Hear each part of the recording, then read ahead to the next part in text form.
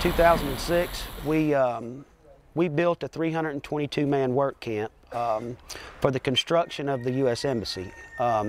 Being here that long, we established a good relationship with the government here.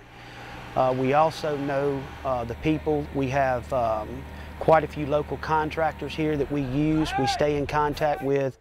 DRC left Haiti in November, right before the earthquake hit. We got called back into the country when the earthquake happened. We immediately picked up our contractors that we were working with before.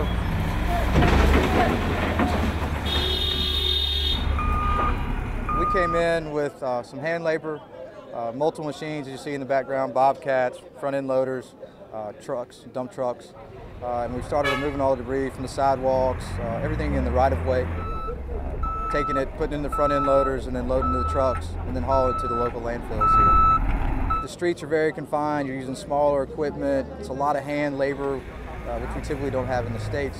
And you have a lot of people out here just to manage the people of the local areas.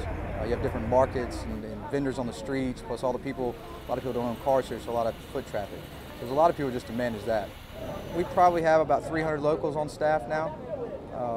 As you can see here, anybody in a yellow or green shirt just on this side is locally hired. Some of the operators and truck drivers are locally hired.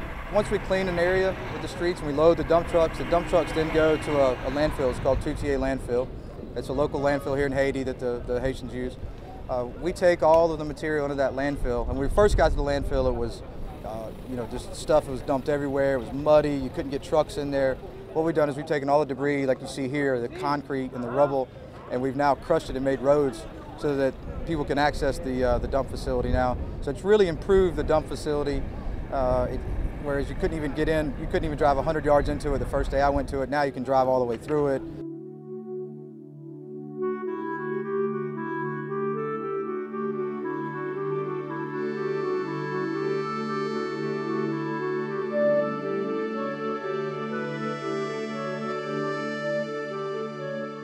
If I was selling DRC as far as the debris contract in Haiti, I'd say look at our record.